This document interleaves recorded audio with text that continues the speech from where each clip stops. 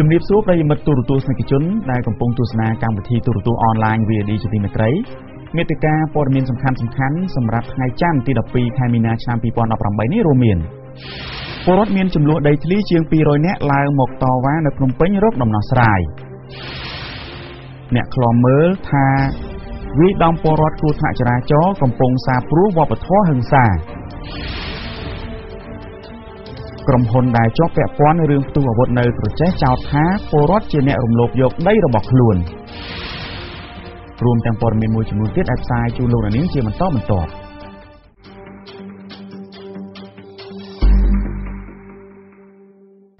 យើងខ្ញុំសូមជូនព័ត៌មានពិស្ដាចំនួនដីធ្លីនៅតែជាបញ្ហាដែលរដ្ឋាភិបាលកម្ពុជានៅមិនបានដោះស្រាយចប់រួចរាល់នៅឡើយជាក់ស្ដែងនៅថ្ងៃនេះប្រជាពលរដ្ឋដែលមកពីខេត្តចំនួន4ដែលមានគ្នាជិត200នាក់បានដើរដាក់ញត្តិនៅទីស្តីការគណៈរដ្ឋមន្ត្រីក្រសួងដែនដីនិងរដ្ឋសភាដើម្បីរកដំណោះស្រាយមន្ត្រីរដ្ឋាភិបាលបានត្រឹមសន្យាយកញត្តិរបស់ពួកគេដាក់ជូនប្រធានគណៈកម្មការដោះស្រាយវិវាទដីធ្លីតែប៉ុណ្ណោះលោកហ៊ុនស្រីវត្តលំអិតព័ត៌មាននេះប្រជាពលរដ្ឋដែលមានចំនួនដីធ្លីជិត200នាក់មកពីខេត្តចំនួន4ប្រមូលផ្ដុំគ្នានៅរាជធានីភ្នំពេញនៅព្រឹកនេះហើយបានយកញត្តិទៅដាក់នៅតាមក្រសួងស្ថាប័នរដ្ឋមួយចំនួនដើម្បីសូមឲ្យពន្លឿនស្វែងរកដំណោះស្រាយឲ្យពួកគេឲ្យបានឆាប់រហ័សពលរដ្ឋទាំងនោះមកពីខេត្តចំនួន4ដែលរួមមានខេត្តស្វាយរៀងកណ្ដាលត្បូងឃ្មុំនិងខេត្តព្រះសីហនុពួកគេនាំគ្នាដាក់ញត្តិនៅទីស្តីការគណៈរដ្ឋមន្ត្រីក្រសួងដែនដីនិងរដ្ឋសភាដើម្បីសូមឲ្យជួយដោះស្រាយបញ្ហារបស់ពួកគេដែលអូសបន្លាយជាយូរឆ្នាំមកហើយដែលក្នុងនោះមានករណីខ្លះអូសបន្លាយជិត30ឆ្នាំមកហើយ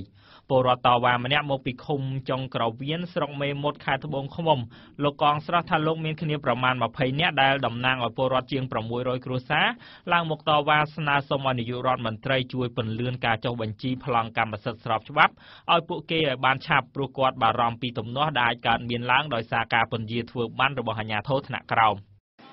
មានក្តារស្នាមហៅពលរដ្ឋថាមកប្រជុំនៅកន្លែងសាលាឃុំចុងវៀនថាដីហ្នឹងខាងក្រសួងដែនដីគេបានប្រកាសកាត់អោយហើយចឹងបងដល់ពេលស្រាប់តែពលរដ្ឋទៅបញ្ជាក់អតញ្ញកម្មដើម្បីធ្វើប្លង់ខ្ចីលុយធនាគារខាងអាជ្ញាធរថាដីនៅពាក្យព័ន្ធជាមួយក្រុមហ៊ុនពលរដ្ឋដែលមានទំនាស់ដីធ្លីដែលចោទថាមេភូមិលួចលក់ដីទៅឲ្យក្រុមហ៊ុនតាំងពីឆ្នាំ1986នៅឃុំអំពិលព្រៃស្រុកកណ្ដាលស្ទឹងខេត្តកណ្ដាលអ្នកស្រីហួរលៀបបានឲ្យអ្នកសារព័ត៌មានដឹងថាពួកអ្នកស្រីទាមទារចង់ឲ្យរដ្ឋាភិបាលសាររើឡើងវិញដឹងអត់លក់ឲ្យក្រុមហ៊ុនណាខ្ញុំអត់ដឹងទៅដល់គេប្រជាពលរដ្ឋខ្ញុំផាលគេថាដីបានថ្លៃបាននាំគ្នាសាររើតែដីនៅថោកអត់សាររើទេគាត់ថាអញ្ចឹងណាឥឡូវហ្នឹងប្រជាពលរដ្ឋខ្ញុំក៏អត់ព្រមមិនព្រមហើយគាត់ឲ្យថាឡើងទៅមេឃុំឲ្យគាត់ម្ដងទៀតថាប្រជាជនខ្ញុំអត់ឡើងទៅគឺឡើងមកសភាហើយចាព្រោះអំណោះដោះស្រាយតាំងពី86មកទល់ឥឡូវវាគាត់ដោះស្រាយឲ្យពលរដ្ឋដែលមានទំនាស់ដីធ្លីមកពីខេត្តព្រះសីហនុអ្នកស្រីលុចទូចដែលបានដាក់ញត្តិនៅថ្ងៃនេះផងដែរថាក្រុមអ្នកស្រីតំណាងឲ្យជាង60គ្រួសាររស់នៅភូមិ4សង្កាត់អូត្រេសស្រុកស្ទឹងហាវ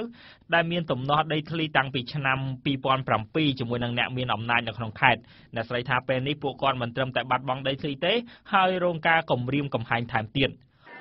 អត់មានខ្ញុំសួរថាក្នុងតុលាការឲ្យចេញថាអ្នកណាលក់ដូរអាជ្ញាធរណាមិនយើងមុននឹងធ្វើប្លង់យើងមិនមានប្រកាន់ដៃភូមិប្រកាសដឹងលឺហើយអត់មានលីអត់ឲ្យគាត់នៅដែលអាដាមគាត់នៅថាដែលគេមានប្លង់រឹង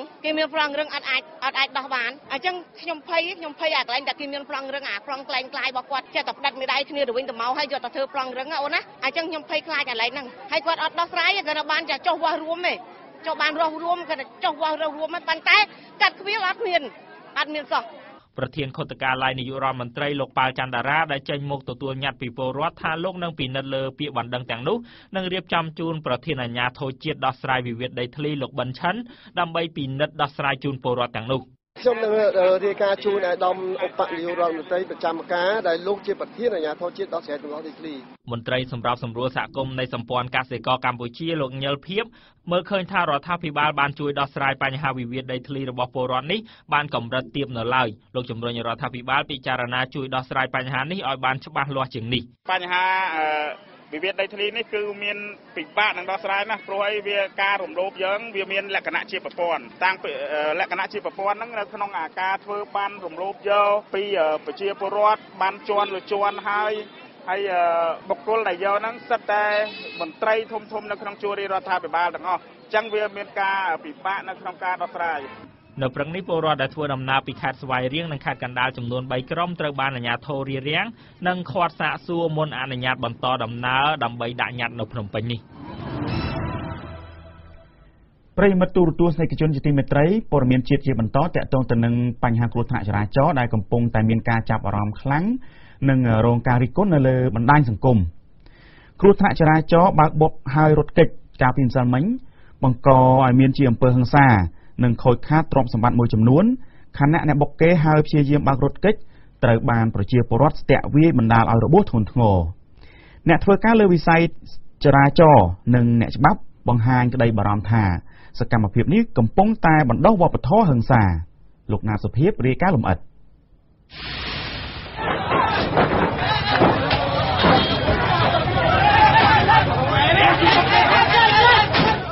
អ្នកជំនាញដែលកំពុងឃ្លាំមើលការអនុវត្តច្បាប់សម្ដែងការព្រួយបារម្ភថាហេតុការកើតឡើងបន្តបន្ទាប់គឺក្រោយពីគ្រោះថ្នាក់ចរាចរណ៍មហាជនវាយដំគ្នារហូតដល់របួសឬស្លាប់នោះកំពុងតែសាបព្រោះវប្បធម៌ហិង្សាក្នុងសង្គមអនុប្រធានអង្គការជនពិការអន្តរជាតិលោកកុងរតនៈមានប្រសាសន៍ថាករណីប្រជាពលរដ្ឋដេញតាមវាយលើអ្នកបើករថយន្តបុកអ្នកដទៃនោះមានច្រើនករណី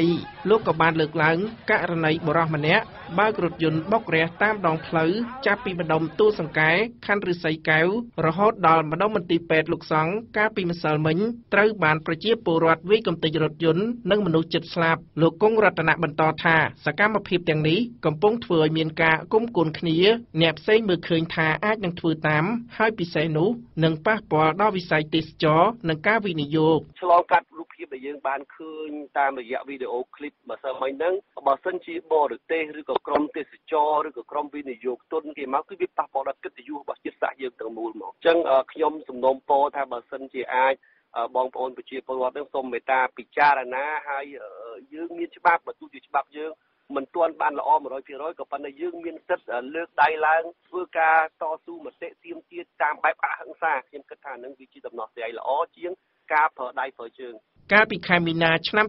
2013និស្សិតសាកលវិទ្យាល័យវិទ្យាសាស្ត្រសុខាភិបាលអាយុ23ឆ្នាំត្រូវជាកូនស្រីរបស់អនុប្រធានមន្ទីរពេទ្យបង្អែកខេត្តកណ្ដាលបានបើករថយន្តបុករះរងរបួស30នាក់ពេលនោះក៏ផ្ទុះកំហឹងពីមហាជនដែរតែសមត្ថកិច្ចទប់ស្កាត់ទាន់ពេលក្រោយមកនៅចុងខែធ្នូឆ្នាំមុននេះបរិសម្នាក់ទៀតស្នាក់នៅសង្កាត់ចាងរ៉េក្រោមបានបើករថយន្តបុករះបណ្ដាលឲ្យមនុស្ស3នាក់ស្លាប់និង8នាក់រងរបួសនៅតាមបណ្ដោយផ្លូវព្រះមនីវង្សក្បែរវិទ្យាល័យបឹងត្របែករាជធានីភ្នំពេញនៅពេលបុកនោះប្រជាពលរដ្ឋព្រួតគ្នាវាយឲ្យរងរបួសក្បាលនិងធ្វើឲ្យមានបញ្ហាខួរក្បាលធ្ងន់ធ្ងរលោកមេធាវីសេកសុភ័ណ្ឌបានពន្យល់តាមនីតិវិធីច្បាប់ថាករណីគ្រោះថ្នាក់ចរាចរណ៍អ្នកបើកបរបុកគេបណ្ដាលឲ្យរងរបួសឬខូចខាតទ្រព្យសម្បត្តិដល់អ្នកដទៃត្រូវទទួលខុសត្រូវតាមច្បាប់ស្ដីពីចរាចរណ៍ផ្លូវគោកប៉ុន្តែលោកថាអ្នកដែលទៅវាយអ្នកបើកបុកគេត្រូវមានទោសប្រមទណ្ឌដោយថាច្បាប់មិនតម្រូវឲ្យប្រជាពលរដ្ឋធ្វើជាអ្នកកាត់សេចក្តី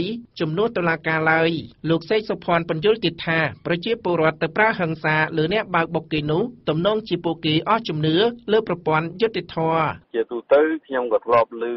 ហេតុការណ៍អញ្ចឹងដូចគ្នាហ្នឹងអញ្ចឹងបើសិនជាយើងសន្និដ្ឋានថាម៉េចបានពលរដ្ឋប្រព្រឹត្តបែបអញ្ចឹងទីមួយគាត់អត់ដឹងថាហ្នឹងជាបទល្មើសក៏ថាបានដែរទីពីរអាចគាត់គិតថាបើសិនជាមិនវាយអញ្ចឹងទៅមិនរៀងទេព្រោះគាត់អត់មានជំនឿលើការដោះស្រាយតាមផ្លូវច្បាប់អីជាដើមរដ្ឋមន្ត្រីក្រសួងមហាផ្ទៃលោកសខេងបានថ្លែងក្នុងកិច្ចប្រជុំមួយកាលពីថ្ងៃទី22ខែមករាថាគ្រោះថ្នាក់ចរាចរណ៍នៅតែជាបញ្ហាប្រឈមដែលមន្ត្រីពាក់ព័ន្ធត្រូវពង្រឹងការទប់ស្កាត់ដោយលោកយោងទៅលើរបាយការណ៍ប្រចាំឆ្នាំរបស់អគ្គស្នងការវាយតម្លៃថាជាវិសុំមនុស្សយ៉ាងតិចស្លាប់5ទៅ8នាក់ក្នុងមួយថ្ងៃរបាយការណ៍ដដែលបញ្ជាក់ទៀតថាគ្រោះថ្នាក់ចរាចរណ៍បានសម្លាប់មនុស្សជិត 1800 នាក់ខណៈមនុស្សជាង 5500 នាក់ទៀតបានរងរបួសនៅក្នុងគ្រោះថ្នាក់ចរាចរណ៍នៅទូទាំងប្រទេសកាលពីឆ្នាំ2017កន្លងមកប្រិយមិត្តទូរទស្សនិកជនព័ត៌មានជាតិតាក់ទងទៅនឹងបញ្ហាចំនួនដីធ្លីដែរបន្ទាប់ពីមានការប៉ះទង្គិចគ្នារវាងសមត្ថកិច្ចនិងពលរដ្ឋជុំវិញរឿងវិវាទដីធ្លីមួយនៅខេត្តក្រចេះរហូតផ្ទុះអាវុធបណ្ដាលឲ្យមនុស្សជាច្រើនរងរបួសនោះក្រុមហ៊ុនចំការកៅស៊ូដែលជាប់ពាក់ព័ន្ធនឹងរឿងវិវាទដីធ្លីនោះបានប្រកាសថាក្រុមហ៊ុនមិនបានរំលោភយកឬប៉ះពាល់ដីពលរដ្ឋនោះទេប៉ុន្តែពលរដ្ឋថាការលើកឡើងរបស់ក្រុមហ៊ុននេះ ដើម្បីយករួចខ្លួនតែប៉ុណ្ណោះលំអិតព័ត៌មានដោយលោកខុតសុគន្ធ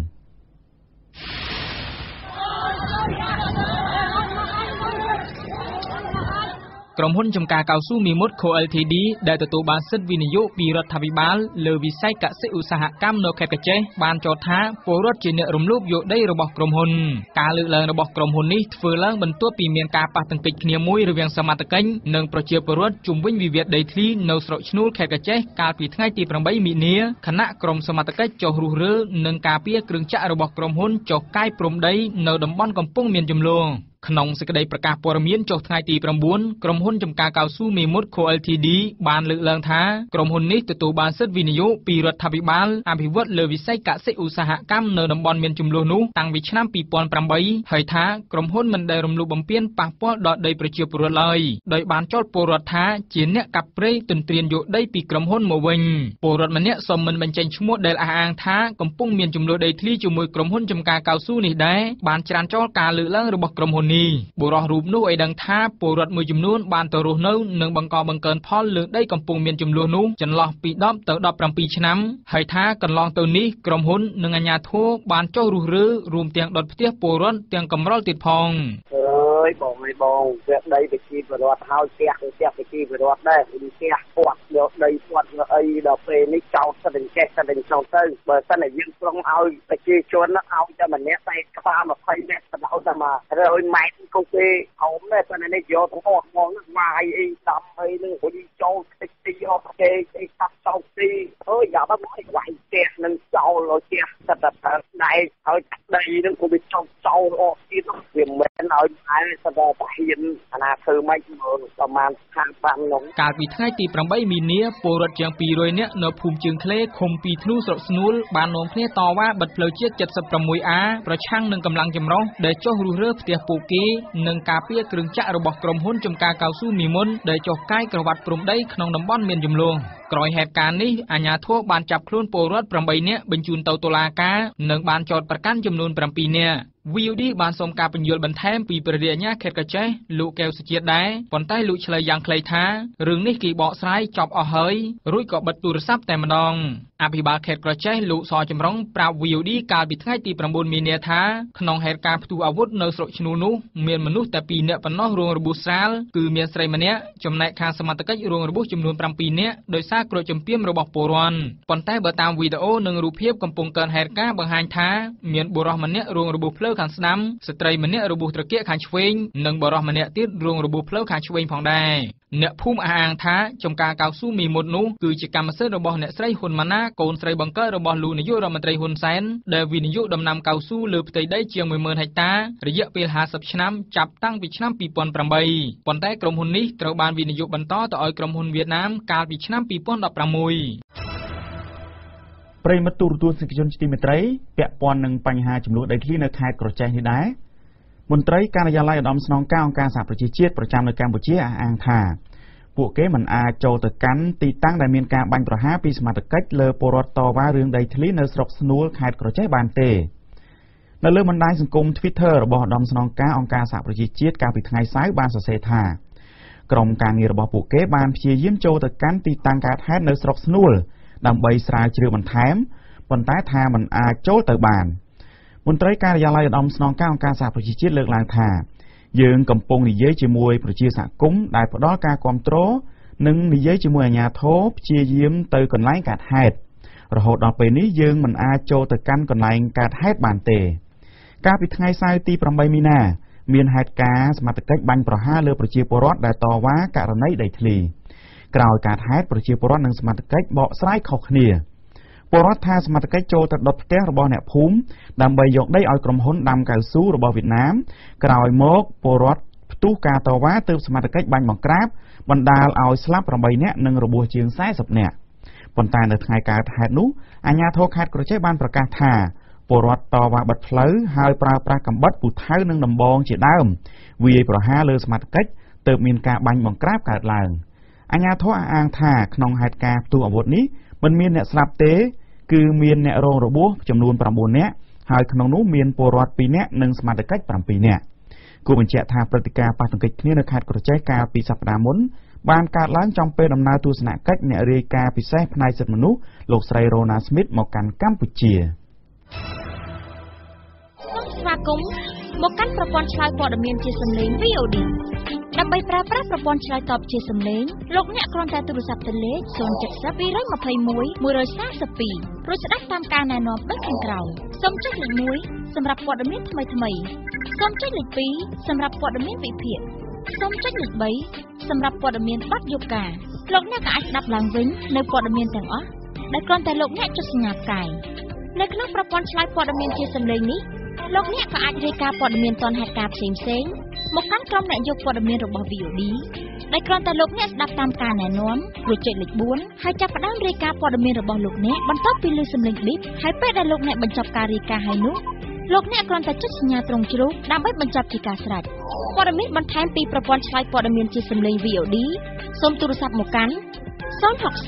412 999បាទលោកនាងកំពុងទស្សនាកម្មវិធីព័ត៌មានទូរទស្សន៍អនឡាញរបស់ VOD ព័ត៌មានជាតិជាបន្តក្រុមអ្នកការពារបរិស្ថានឈ្មោះចលនាមេដាធម្មជាតិបានរាយការណ៍លទ្ធផលនៃការស្រាវជ្រាវរបស់ពួកគេជុំវិញករណីបូមខ្សាច់លុបព្រៃកោងកាងដែលស្ថិតនៅក្នុងតំបន់ការពារនៅខេត្តកោះកុង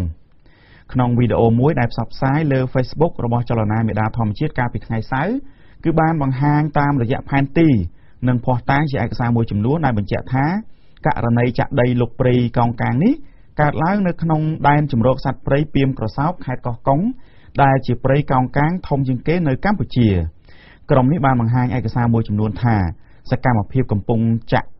ខ្សាច់លុបព្រៃកោងកាងនោះពាក់ព័ន្ធអង្គការម្នាក់ឈ្មោះជាលៀងហុង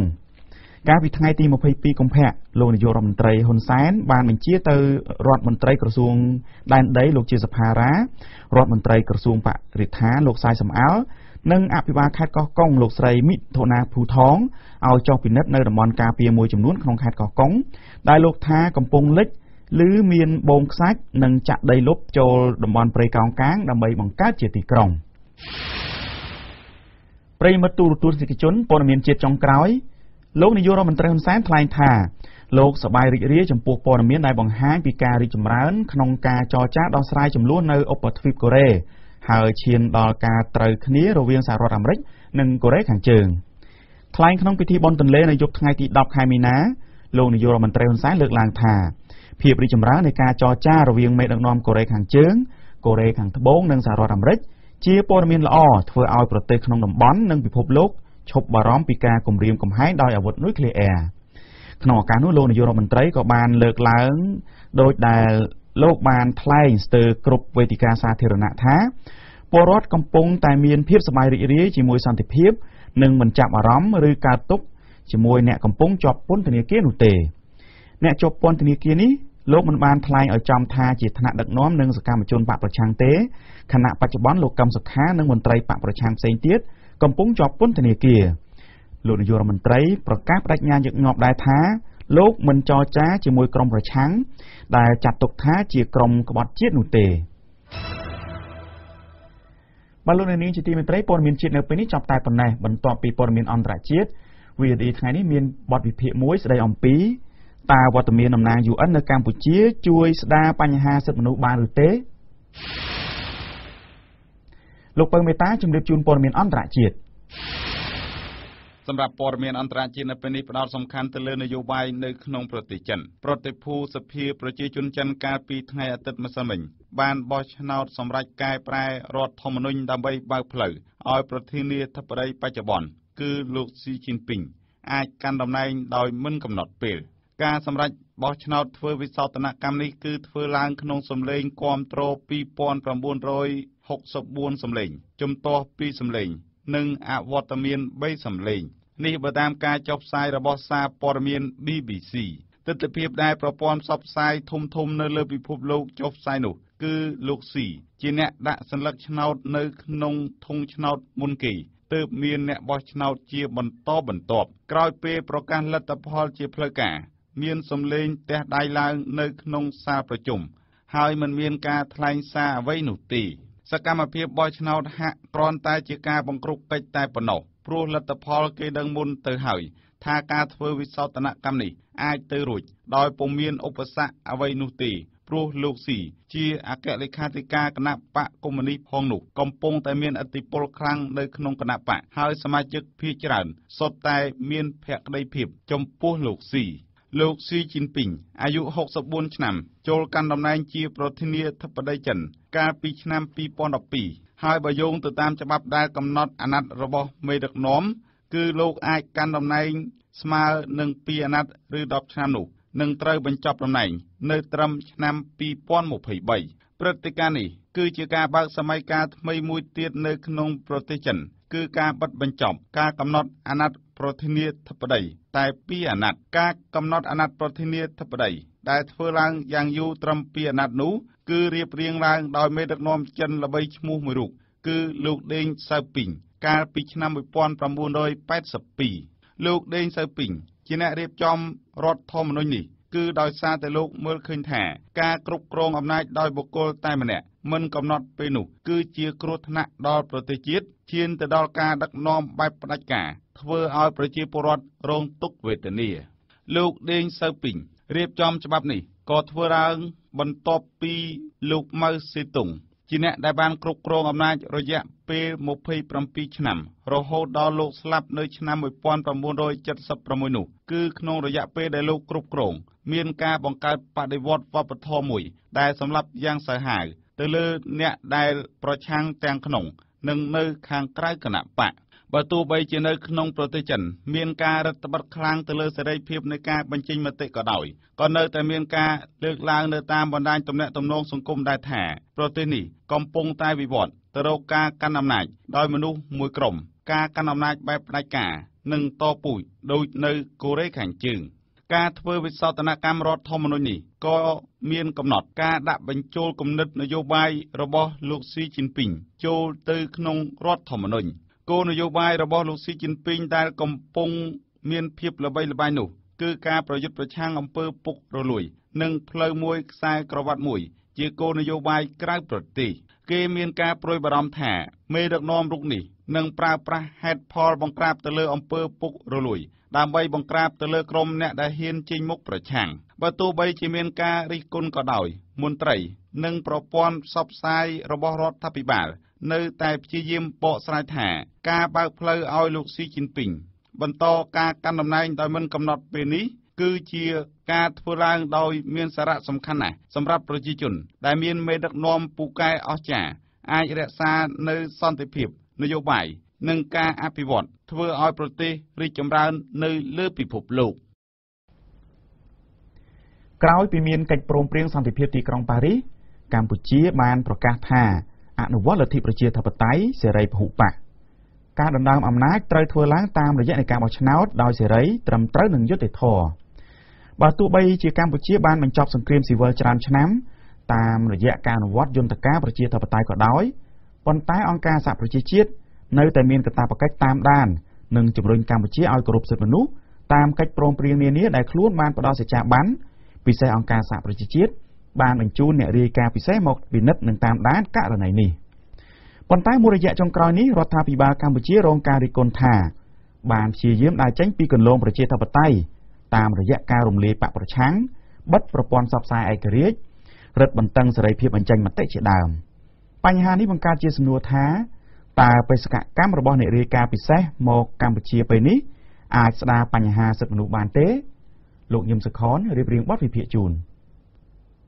អ្នករាយការណ៍ពិសេសរបស់អង្គការសហប្រជាជាតិទទួលបន្ទុកសិទ្ធិមនុស្សប្រចាំកម្ពុជាលោកស្រី Rona Smith បានមកបំពេញបេសកកម្មជាថ្មីទៀតនៅកម្ពុជាដោយប្រើរយៈពេល10ថ្ងៃចាប់ពីថ្ងៃច័ន្ទសប្តាហ៍មុនបេសកកម្មរបស់អ្នករាយការណ៍ពិសេសនេះជួបមន្ត្រីជាន់ខ្ពស់រដ្ឋាភិបាលតំណាងអង្គការសង្គមស៊ីវិលនិងតំណាងការទូតនានាប្រចាំកម្ពុជាដើម្បីពិនិត្យមើលពីការរីកចម្រើននៃការគោរពសិទ្ធិមនុស្សនិងលទ្ធិប្រជាធិបតេយ្យនៅកម្ពុជាក្រោយពីមានកិច្ចព្រមព្រៀងសន្តិភាពទីក្រុងប៉ារីស ការដែលលោកស្រីរ៉ូណាស្មីតមកដល់កម្ពុជានៅពេលនេះចំពេលដែលសហគមន៍អន្តរជាតិកំពុងតែថ្កោលទោសរដ្ឋាភិបាលថាបានព្យាយាមដើរចេញពីគន្លងប្រជាធិបតេយ្យដោយសារតែចាប់ឃុំខ្លួនលោកកឹមសុខារំលាយគណៈបក្សសង្គ្រោះជាតិបិទប្រព័ន្ធផ្សព្វផ្សាយឯករាជ្យមួយចំនួនដែលហ៊ាននិយាយរិះគន់រដ្ឋាភិបាលរឹតបន្តឹងសេរីភាពបញ្ចេញមតិគំរាមកំហែងអ្នកឃ្លាំមើលសិទ្ធិមនុស្សជាដើមតើវត្តមាននៃរាយការណ៍ពិសេសអាចជួយស្ដារបញ្ហាសិទ្ធិមនុស្សបានឬទេក្រោយមកដល់មួយថ្ងៃលោកស្រីរ៉ូណាស្មីតបានប្រាប់ទៅរដ្ឋមន្ត្រីក្រសួងយុតិធម៌លោកអង្គវង្សវឌ្ឍនាថាលោកស្រីព្រួយបារម្ភពីការធ្វើវិសោធនកម្មច្បាប់រដ្ឋធម្មនុញ្ញនិងវិសោធនកម្មក្រមព្រហ្មទណ្ឌថ្មីដោយថាការកែច្បាប់ទាំងនេះជាការរឹតបន្តឹងសិទ្ធិសេរីភាពបញ្ចេញមតិនៅកម្ពុជាប្រហាក់ប្រហែលគ្នានេះដែរក្រុមអង្គការសង្គមស៊ីវិលចំនួន64កាលពីថ្ងៃទី21ខែកុម្ភៈបានចេញសេចក្តីថ្លែងការណ៍រួមមួយចាត់ទុកថាការស្នើធ្វើវិសោធនកម្មច្បាប់ទាំងនេះ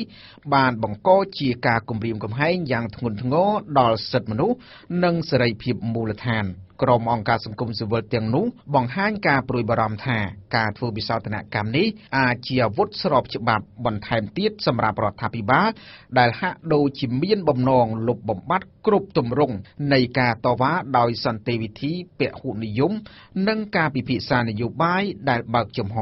អ្នកវិភាគនយោបាយលោកបណ្ឌិតមាសនេះបញ្យល់ថាវត្តមាននៃរាយការណ៍ពិសេសរបស់អង្គការសហប្រជាជាតិ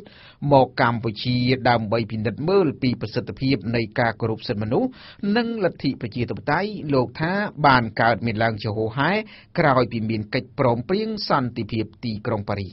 លោកមាសនេះវិភាគថាវត្តមានលោកស្រីរ៉ូណាស្មីតលើទឹកដីកម្ពុជាពិតជាមានឥទ្ធិពលដល់ការជំរុញដល់ការគោរពសិទ្ធិមនុស្សនិងលទ្ធិប្រជាធិបតេយ្យនៅកម្ពុជាដោយលោកសំអាងថាលោកស្រីរ៉ូណាស្មីតជាអ្នកមកសិក្សាស្រាវជ្រាវរកការពិតពីបញ្ហានៅកម្ពុជាហើយយកទៅប្រាប់ពិភពលោកនៅអង្គការសហប្រជាជាតិអញ្ចឹងរបាយការណ៍មួយនេះវានឹងអាចคล้ายទៅជារបាយការណ៍មួយដែលបន្ថែមចំនួនទៅលើស្អីដែលជាការពិតកំពុងកើតមានឡើងនៅក្នុងស្រុកខ្មែរយើងហ្នឹងអញ្ចឹងវាធ្វើឲ្យរដ្ឋាភិបាលពិបាកនឹងលាក់បាំងនៅស្អីដែលកំពុងកើតមានហ្នឹងបាទលោកមាននេះវិភាគទៀតថាអ្វីដែលរុញលទ្ធិប្រជាធិបតេយ្យនៅកម្ពុជាឲ្យដើរទៅមុខលឿនធានានៅសន្តិភាពយូរអង្វែងនោះលោកថាគឺអ្នកនយោបាយខ្មែរទៅវិញទេត្រូវរៀនអង្គុយទល់មុខគ្នាស្វែងរកដំណោះស្រាយដោយតម្កល់ប្រយោជន៍ជាតិជាធំមិនត្រូវដេករង់ចាំសំណាងតែពីភាគីទី3ជារឿងសំខាន់មុននឹងទៅដោះរឿងស្អីទាំងអស់ភាគីខ្មែរដែលកំពុងតែពាក់ព័ន្ធនឹងចំនួនហ្នឹងគឺត្រូវតែវិលមកមើលមុខគ្នាវិញហើយរកវិធីទៅជែកពលាគ្នាដោយសន្តិវិធីនៅពេលណាមួយបាទហើយរឿងនេះវាអាចធ្វើទៅបានក៏វាអាស្រ័យទៅលើចរិតផ្ទាល់ខ្លួនរបស់អ្នកដឹកនាំមួយដែរបើសិនជាចរិតអ្នកដឹកនាំនៅតែព្យាយាមចោលភ្លើងដាក់ដុំភ្លើងទៅវិញទៅមកដាក់គ្នារបៀបដូចរាល់ថ្ងៃនេះកុំសង្ឃឹមថាសង្គមជាតិខ្មែរនេះបានសុខហើយកុំសង្ឃឹមថាទឹកដីតូចនេះនឹងអាចមានភាពគង់វង្សនៅពេលខាងមុខបើសិនជាបដ ாய் ឲ្យអ្នកដឹកនាំនៅតែចោលដុំថ្មដាក់គ្នាដោយសារតែរឿងផ្ទាល់ខ្លួននៃបច្ចុប្បន្ននេះបាទនាយិកាអង្គការសីលកាដែលធ្វើការផ្ដោតលើសិទ្ធិស្ត្រីលោកស្រីធីតាខឺវិភាគថាការប្រែប្រួលពីបញ្ហាសិទ្ធិមនុស្សអាស្រ័យលើរដ្ឋាភិបាលកម្ពុជាច្រើនជាងក៏ប៉ុន្តែលោកស្រីថាលោកស្រីរ៉ូណាស្មីតក៏អាចធ្វើឲ្យកម្ពុជាបាក់មុខលើឆាកអន្តរជាតិដែរបើអ្នកដឹកនាំខ្មែរគ្មានភាពវៃឆ្លាតពីការតាំងចិត្តជំរុញយន្តការប្រជាធិបតេយ្យនោះអាហ្នឹងវាអាស្រ័យទៅលើថាតើអ្នកដែលកាន់ទទួលតួនាទីនិងសមាជិករដ្ឋាភិបាលគាត់យកចិត្តទុកដាក់និងយល់ដឹងអំពីរឿងនេះប៉ុណ្ណាដើម្បីសម្រាលស្ថានភាពកុំឲ្យវាធ្ងន់ធ្ងរទៅទៀតណាចា៎បើតាមលោកស្រីធីតាខឺអ្វីដែលកម្ពុជាទទួលបានការគាំទ្រពីសហគមន៍អន្តរជាតិគឺបើកលំហប្រជាធិបតេយ្យនិងនីតិរដ្ឋប្រធានក្រុមអ្នកវិភាគវ័យក្មេងលោកហងវិទូវិភាគថាវត្តមាននៃរាយការណ៍ពិសេសរបស់អង្គការសហប្រជាជាតិលើទឹកដីកម្ពុជានៅតែមានឥទ្ធិពលជំរុញរដ្ឋាភិបាល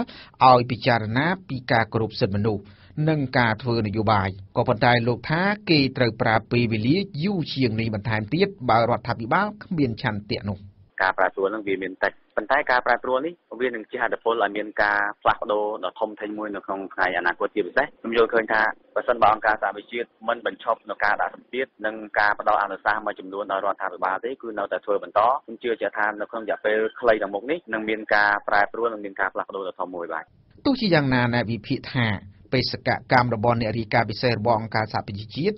មកកម្ពុជាថាជារបាំងមួយទប់ស្កាត់កម្ពុជាមិនឲ្យវិលទៅរករបបផ្ដាច់ការលឿនពេកដោយពីអតីតកាលក៏ប៉ុន្តែពួកគេថាបើរដ្ឋាភិបាលមួយដឹងខ្លួនមុនថាការបើកលំហប្រជាធិបតេយ្យខ្លួននឹងចាញ់ឆ្នោតនោះប្រសិទ្ធភាពនៃការដាក់សម្ពាធពីប្រទេសលោកសេរីនឹងត្រូវអូសបន្លាយពេលច្រើនជាងនេះខ្ញុំញឹមសុខន VOD ភ្នំពេញប្រិយមិត្តទូរទស្សនិកជនជាទីមេត្រីមុននឹងបញ្ចប់កម្មវិធីព័ត៌មានទូរទស្សន៍អនឡាញខ្ញុំបាទសូមសង្ខេបព័ត៌មានសំខាន់ៗឡើងវិញចំនួនដីធ្លីនៅតែជាបញ្ហាដែលរដ្ឋាភិបាលកម្ពុជានៅមិនទាន់បានដោះស្រាយចប់រួចរាល់នៅឡើយជាក់ស្ដែងនៅថ្ងៃនេះប្រជាពលរដ្ឋដែលមកពីខេត្តចំនួន4មានគ្នាជិត200នាក់បានដាក់ញត្តិនៅទីស្តីការគណៈរដ្ឋមន្ត្រីក្រសួងដែនដីនិងរដ្ឋសភាដើម្បីរកដំណោះស្រាយមន្ត្រីរដ្ឋាភិបាលបានត្រឹមសន្យាយកញត្តិរបស់ពួកគេដាក់ជូនប្រធានគណៈកម្មការដោះស្រាយវិវាទដីធ្លីតែប៉ុណ្ណោះគ្រោះថ្នាក់ចរាចរណ៍បើកបុកហើយរត់គេចកាលពីម្សិលមិញបង្កមានជាអំពើហិង្សានិងខូចខាតទ្រព្យសម្បត្តិមួយចំនួនខណៈអ្នកបុកគេហើយព្យាយាមបើករត់គេចត្រូវបានប្រជាពលរដ្ឋស្ទាក់វាយបណ្ដាលឲ្យរបួសធ្ងន់ធ្ងរអ្នកធ្វើការលើវិស័យចរាចរណ៍និងអ្នកច្បាប់បង្ហាញក្តីបារម្ភថាសកម្មភាពនេះកំពុងតែបណ្ដុះវប្បធម៌ហិង្សា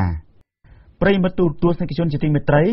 កម្មវិធីផ្សាយព័ត៌មានទូរទស្សន៍អនឡាញ VOD នៅពេលនេះចប់តែប៉ុណ្ណេះសូមអរគុណនិងសូមជម្រាបលា